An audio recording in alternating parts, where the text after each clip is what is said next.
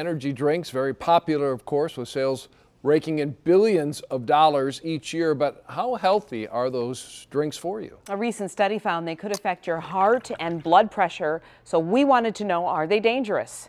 Chief Health Editor Dr. Nandi joins us now with these answers.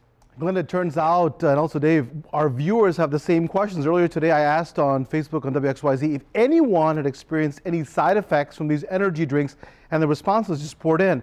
So Christina Nader from South Lyon responded and said, I get really sick when I drink them. Even just one does it. Heart palpitations, chest pain, nausea, dizziness, weakness. It's terrifying, she says.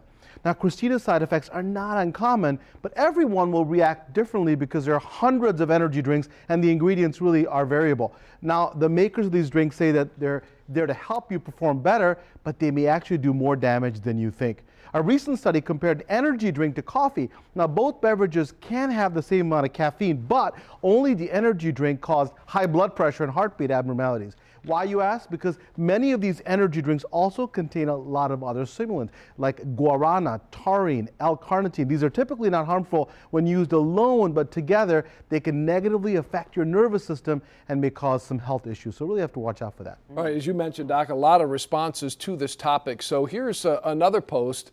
Nashu Thea from Highland posted, I used to drink Monster, now just a Red Bull once in a while. I get jitters and energy crash. So Dr. Nandi, energy drinks are supposed to perk you up, so why would they cause crashes? That's a great question, Dave. And we are all familiar with sugar crashes, and many energy drinks are sugar enriched. Guess what? They can contain extremely high amounts of sugar, as much as 27 teaspoons in one can. That's amazing. What's concerning is that these crashes may drive you to reach for another energy drink, and that could put you over the safety limits the FDA recommends, which is 400 milligrams of caffeine per day. If you're reaching for those drinks to give you more energy, I ask you to do something revolutionary and look at your lifestyle. Get some sleep, please, and get some exercise. That could really be really something revolutionary. Great ways to safely boost your energy levels.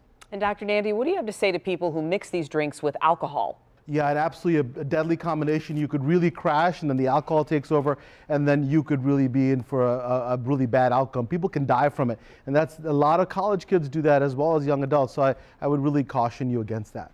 All right, Dr. Nandi, thanks so much. If you have a question or health concern for the good doctor, you can email him at drnandi@wxyz.com. Send it to us, Facebook, Twitter. We'll get it right to him.